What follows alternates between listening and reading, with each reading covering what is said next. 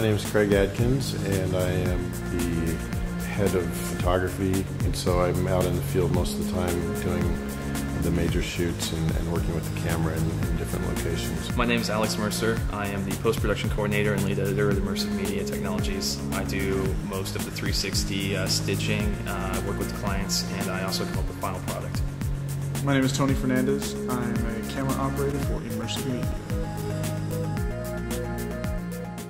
We went out into the middle of the desert. We went to the Las Vegas Motor Speedway, which I would guesstimate is probably about a 45-minute drive from the strip proper. No, maybe half an hour drive from the strip proper. Having the cars out there, burning tire, on the tarmac, it got a little warm, but our camera system held up pretty well, so we were happy about that. Out in the middle of the desert, what can I say? It's the most god-awful, bright environment for a camera to be in. Middle of the desert, hot sun, no water. One of the most brutal environments you can possibly, be in on the earth.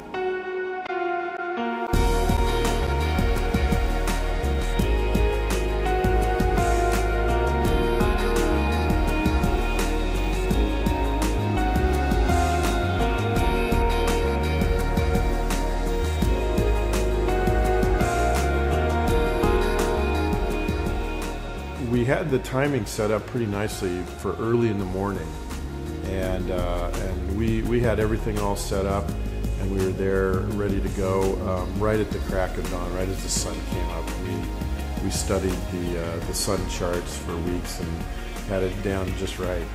One of the other things we were concerned about with that location was kind of the arc and movement of the sun. We were supposed to be shooting in the morning time, and the sun, as it comes up over the top of the stadium and the bleachers, it's gonna directly shadow some areas, and it's just gonna blow out other areas. And we were really concerned about having the cars drive through the shadows into these blown out stretches of raceway. Yeah, with our camera system, with all 11 cameras functioning at the same time, exposure can be a real tricky thing, and especially when you're dealing with the changes in light.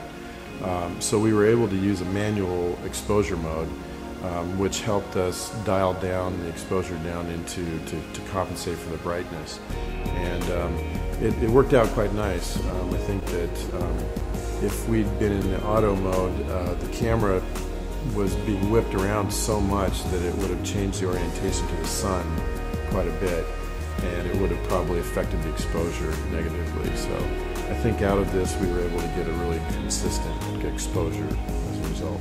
Apart from the actual cameras being placed on the car, a number of cameras were also placed on the track. And so we had to figure out where to put the cameras to give the user a feel of speed.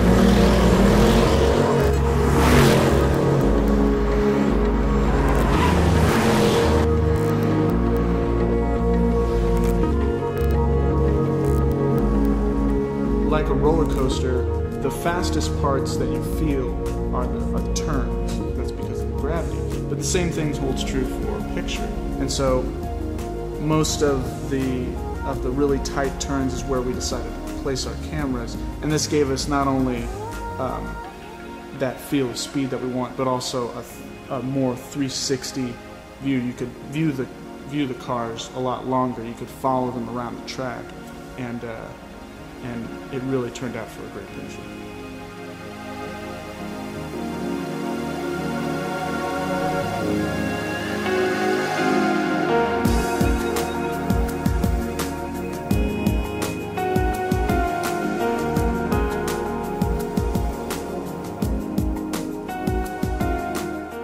The riggers from LA were pretty stymied at first as to how we were going to be running the camera, but very quickly it became clear that we could get it down through their rigging setup in through the wheel well. We actually ran our cabling through the wheel well, and we found a really great dead channel up in there, and I think it even surprised them to find such a great and easy trip for the cable. So in order to have all these individual lenses kind of meld up and work together, what we need is for the camera to be sitting in such a position from the car that it's far enough from any hard lines on the car, but also that it's close enough that we can capture the driver, we can see what he's doing in the car, we can see the other car next to it, without having what we call parallax, where the car gets too close to two of the individual pictures coming together.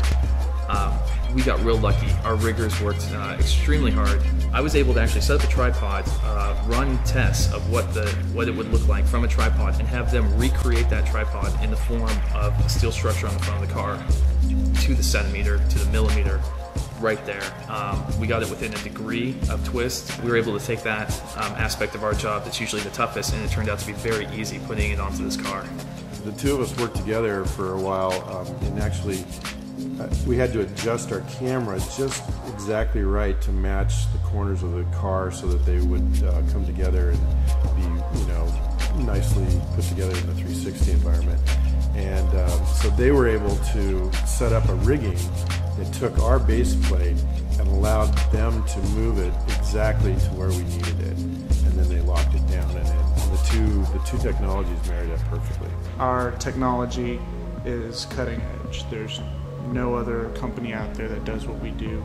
And so with new car technology from Mercedes coming in, it was a natural fit. I think it's fairly accepted in the world that Mercedes represents the highest level of technology available in the automotive industry.